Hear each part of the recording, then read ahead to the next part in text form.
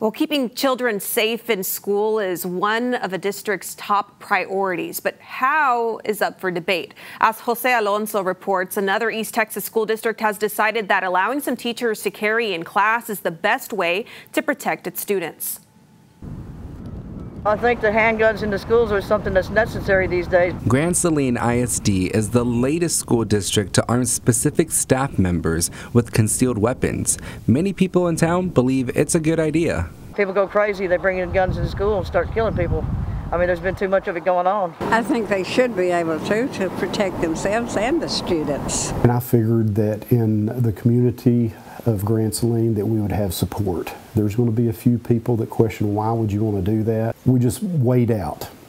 Do we think that our kids are more safe or less safe if we do this?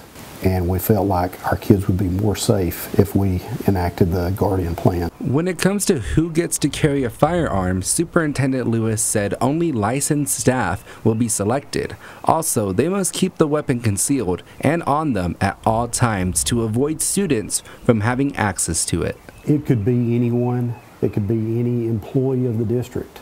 And we don't divulge who that is, of course, or we don't divulge where they are, and we don't divulge how many are on each campus or in each building.